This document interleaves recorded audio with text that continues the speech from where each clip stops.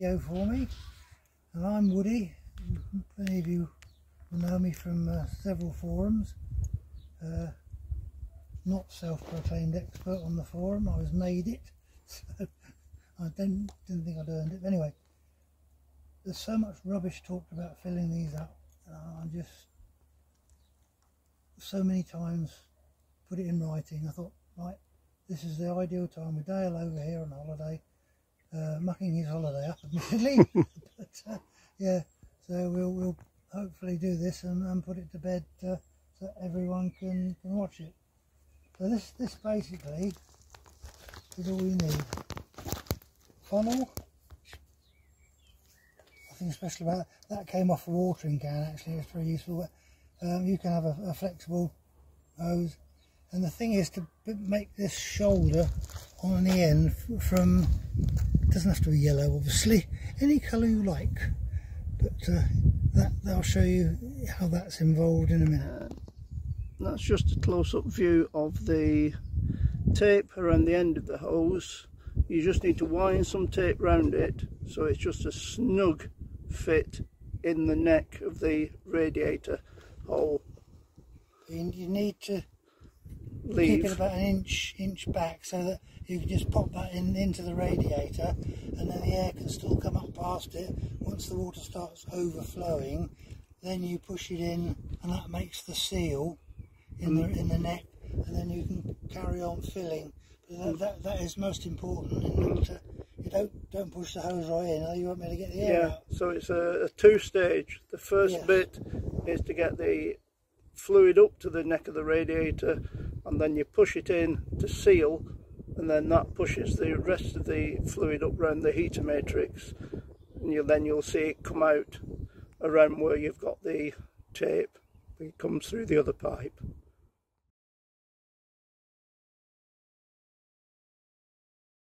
Yeah, I've put just some tape around it so it fits a nice fit in the neck of the filler. Can fill the neck on the metal pipe, and that will. I should have done this. My mistake. But that's what you use, but very, very gently in the seat, just to clear off any gunge. Oh no! Yeah. Let me stop filming. I think he was been away or something. Right. This tool is not anything specific, but you can get it from places like B&Q. Do quite reasonable tap seat cutters, but as I said, do it very gently and just clean it so you get all your corrosion removed, otherwise you're never going to get seal. New caps. Now these I always use 1.1 bar rather than the 0.9 bar, which is recommended. It does give you that higher temperature before the engine does start to overheat. So I would recommend. This is a reference number, but you can use that reference number to be able to find out what other caps are available from other suppliers. The grill off carefully. There we go.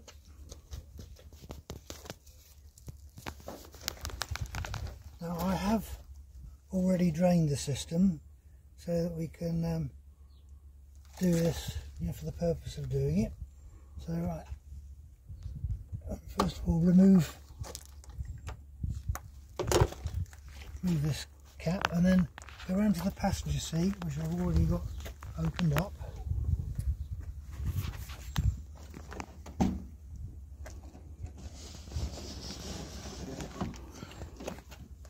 And remove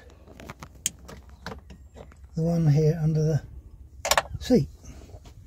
Now my bottle is already full, so no need to do that in this episode of doing the bleeding. Right, well, first of all, oh yeah, I better get some water at the back, haven't I? 50-50 mix I use, summer and winter. First thing to do, feed it down through here. And then what you do, you just pop it in there. Don't push it up to the shoulder yet. Then you'll trickle water down into the radiator rather gently.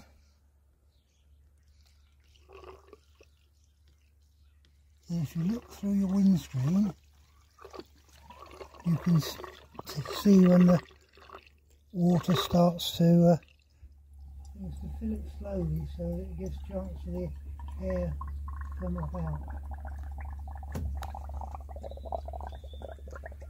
You hear it blowing? Mm. Right, there we go.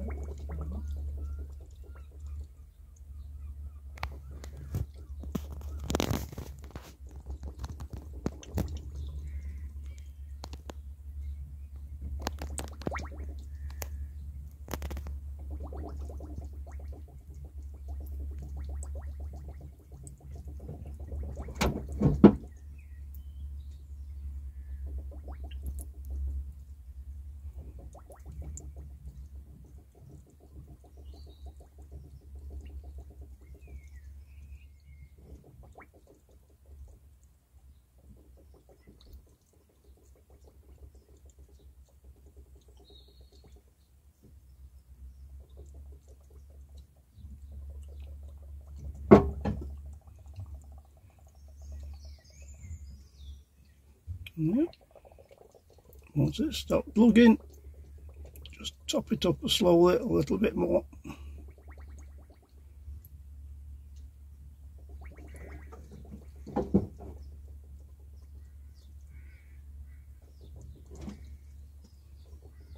It's the important thing, to be patient with this and make sure all the air comes through.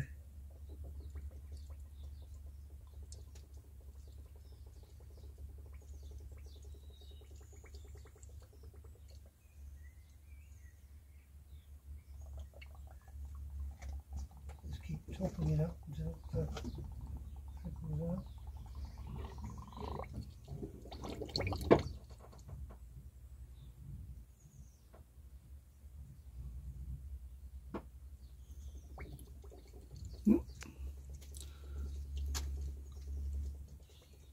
Nasty, isn't it?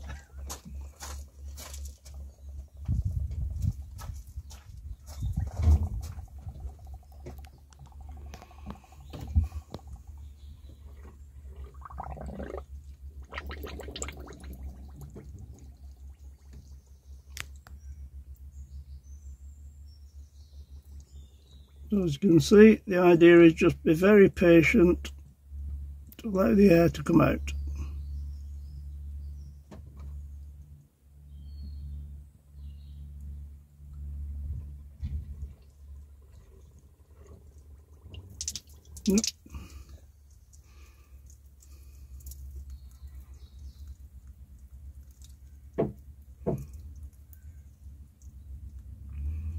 And it looks to be there.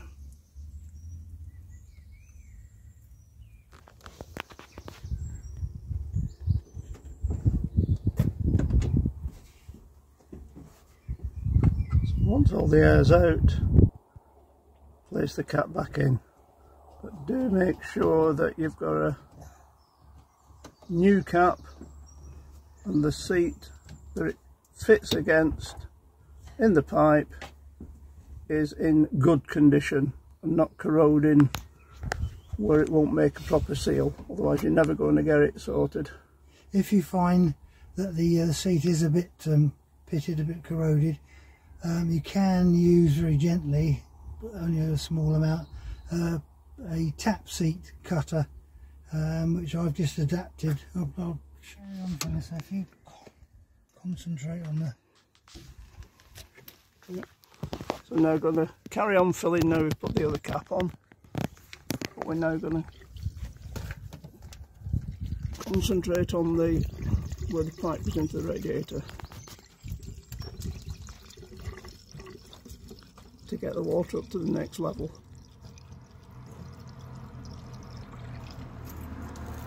And that's it coming out. Very good. So what we do, push it in there so it's a nice tight fit in the neck so the water can't come back out of the radiator. Then this little hose which goes up behind the radiator cap here comes off the heater matrix, and what we've got to do is carry on filling, and it will push water up through the matrix, and you'll see all the air bubbles coming out here on the side between the neck and this and the hose pipe. So we'll do that now. Now that's all because your heater matrix is the highest point in the system, and that's where all your air will eventually end up, so you need to push all the air out of the heater matrix. So now carry on filling.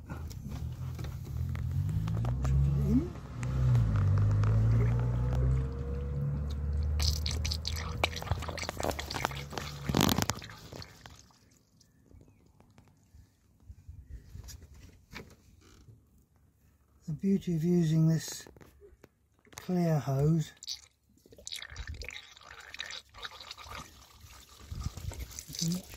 going down, and looks like we've got it. Sykes Pickavant tool. It's actually a metalwork tool, but it's just so handy, and if I just pop it up on the hose like that, clamp it down, making sure we haven't nicked the plastic, which would be embarrassing, breaking the radiator.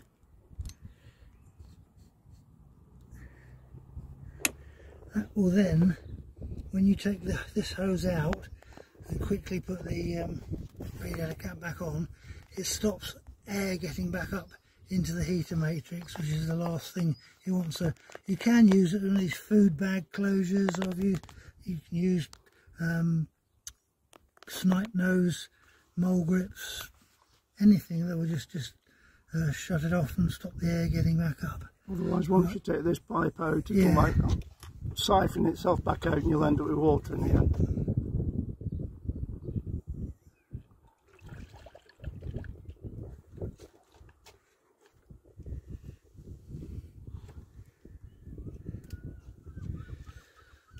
Right, you can come so now it's a quick job to swap over the pipe and put the cap on. Just make sure to turn it so it's seated properly. Same again, don't put an old cruddy cap on, it's not worth the cost. Just put new caps on and make sure you keep an eye on them over a period of time. Thing is, with these plastic radiators, you don't get the corrosion, obviously being plastic, that you do in the metal pipe down on the under the seat there. So that basically is it. Job done. And we've taken a bit longer than I would normally, because having drained the system right down. Yeah. So that's it. That's your quick and easy HIjet 1.3 bleeding system to get rid of all the air out of your system. The Woody method. The Woody method.